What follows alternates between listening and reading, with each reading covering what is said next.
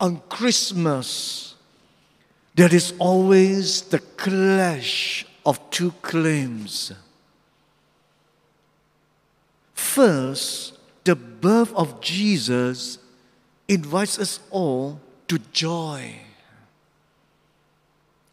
The angels announced to the shepherds, "Do not be afraid, listen, I bring you news of great joy." A joy to be shared by the whole people. And that message of joy from heaven delivered on the night of Jesus' birth is echoed at Christmas celebration everywhere. But then the harsh and painful realities of life also break the hearts of many people. We are still facing the COVID-19 pandemic.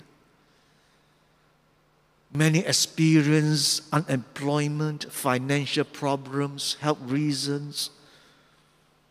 And then lately in our country, the Patangkali landslide tragedy, the floods, etc., etc. Now, do we Christians dare to proclaim joy to those in serious trouble and with broken hearts? Yes, we can.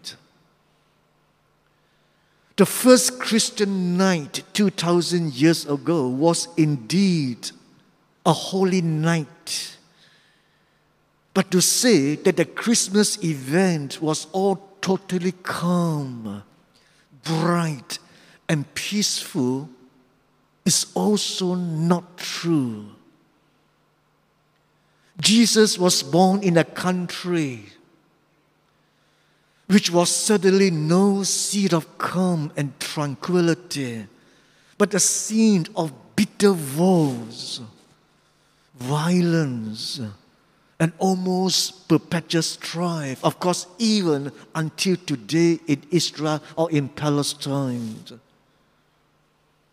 Jesus, the Son of God, didn't even have a decent place to be born.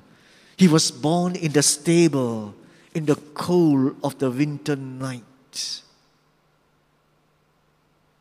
So, the peace, the joy and peace accompanying the birth of Jesus will mix with manifestations of fears, anxieties, hatred, injustice, discrimination, exploitation, and oppression.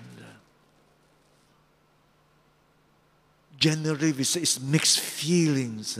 For example, the census order by the Emperor Caesar Augustus was a reminder that the lowly and powerless people were at the whim and fancy of the Roman masters who wanted to make a census for the purpose of taxation and military inscription. Then we have the shepherds. Don't think that they were the respectable, simple folks of the Jewish society. No, they were not. They were considered the worst people by the Jewish society, and for many good reasons. They were regarded as untidy by nature, living lives not very different from the lives of the animal that tended. They were not allowed to enter and pray in the temple. And the courts would not accept their testimony since they were believed to be liars, dishonest, thieves, and violent people. So the shepherds were poor and oppressed people. And yet, the Son of God has come into the world for them. Do not be afraid, For today a Savior has been born to you. Jesus made it very clear from the very beginning where he stood. He identified himself with the poor, the lowly, the oppressed, and the suffering people. Our Archbishop Julian, we would like to use the 4 L's, the 4 L's. And then we have the creed. The creed is supposed to symbolize for us tenderness and love. But it also reminds us of the difficult situation of Joseph and the pregnant Mary.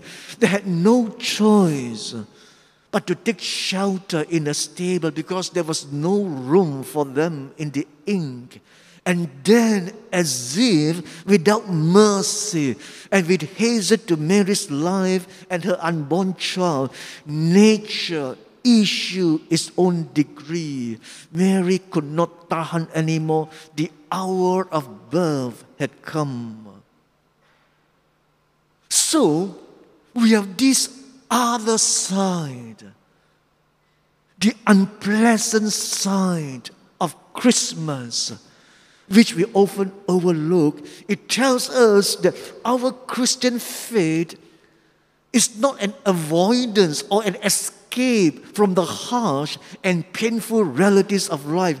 Our Christian faith is a challenge to face or confront the harsh and painful realities of life through our faith in God and His promises and the strength that comes from our faith. At the time when the world was dominated by the Romans, when the people of God were ruled by a tyrant, and the poor and the powerless were discriminated against even by the official Jewish religion, God chose to send His Son. So the so-called bad time or unfortunate time was also God's appointed time. A special time of grace is Kairos. All the persons involved in the first Christmas had more than their share of troubles, difficulties, pains, and sorrows. Yet their hearts sang with joy at Jesus' birth. So what is Christmas? To put simply, Christmas celebrates the tender and unconditional love of God for us, which is manifested in the little baby Jesus. Today, Jesus, our Savior, has been born to us. He is Christ the Lord.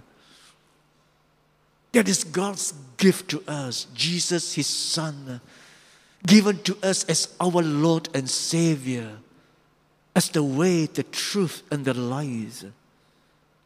And Jesus is Emmanuel, which means God is with us and for us, is the joy of salvation in Jesus.